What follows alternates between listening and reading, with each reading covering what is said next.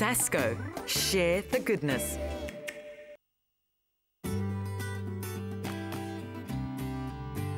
This week I got a very desirable invitation to meet up with Nikki Booth. She's the owner and cook at Chibo, and we're in Cape Town to get a sneak peek behind the scenes of the workings in her kitchen. Let's go see.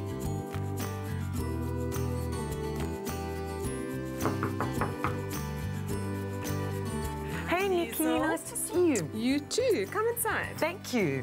Thanks so much for inviting me over. Pleasure, come through. Thanks.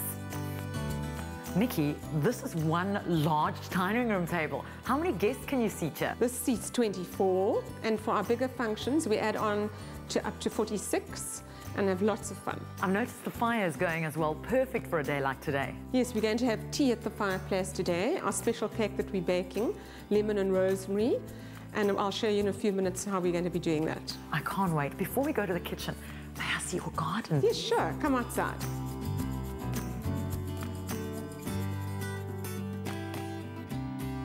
Nikki, I am blown away by your garden. It's magnificent. Now, I've noticed some fruit trees down at the bottom there. Oh, we've got lots of fruit trees. It's a real working garden. We've got pomegranates, granadillas, avos, and today for our little recipe, we're going to go and cut some lemons and some rosemary for our little cakes. Okay, let's go. Today's recipe is inspired by Nikki's many trips to Italy. You may leave out the rosemary. Find the complete recipe on Espresso's website. Nikki, what ingredients do we need? Right, for our little rosemary cakes, we need almond and flour, some finely chopped rosemary, and grated lemon rind, olive oil, sugar, and 4 eggs. Okay, where do we start? Right, we're going to break the eggs into the sugar. Nikki, I noticed you put the eggs and the sugar and you're going to beat that together. Why is that? You have to beat these eggs and sugar for quite a while so they become light and you have the volume. And how long do you have to beat this for? For a few minutes. This is done, Liesel. Okay. Now we're going to add the almond and flour together, and then all the other ingredients. Very easy. When you put the oil in, work around the edges. Is there a reason for that? If it all lands in the middle, you'll be mixing for edges. There we go. There we go. Everything else. And the rosemary. I'm loving the fact that I can smell the herbiness of the rosemary and that citrus flavor from the lemon. So now we're just going to mix it together and pop it into our little pans.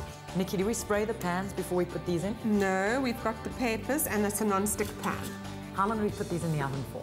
These are going into the oven for about 15 minutes at 180 degrees.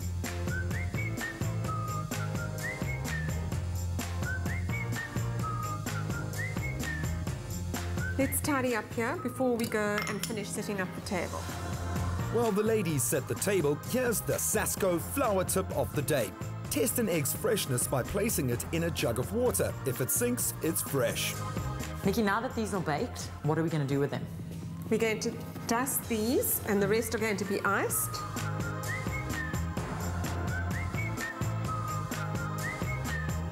Going to put small violets on the top.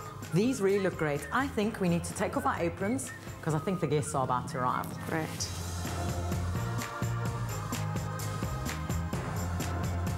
Joining Nikki and Liesel are 2 Espresso viewers, Andrea McKenna and her grandmother, Moira Kruger.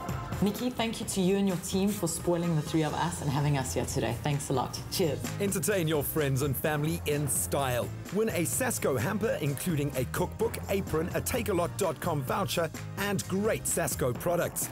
To enter, simply SMS the keyword Sasko, your name and city to 33728, and you'll also receive this week's Sasko recipe.